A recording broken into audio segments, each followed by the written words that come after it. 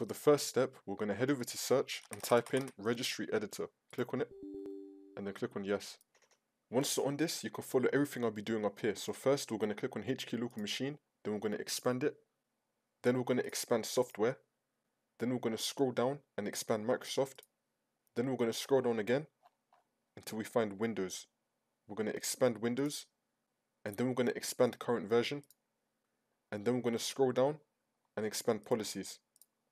Then we're going to click on the Explorer file. Once you're on this, you want to look for the application which says no close. But for me, I don't have it. So in my case, it might be the same for you. You want to right click and then click on new and then click on dword 32-bit value. And then you want to type in no close with a capital N and C. So once you do this, you want to double click on it and then make sure that the value data says 0 on it. And then click on OK. Now for the second step, we're going to head over to search and type in CMD. Then we're going to run it as administrator. And then click on yes. Once you're on this, we're going to type in task kill space /im space explorer.exe space /f and click on enter. And then your screen's going to go black, but don't worry.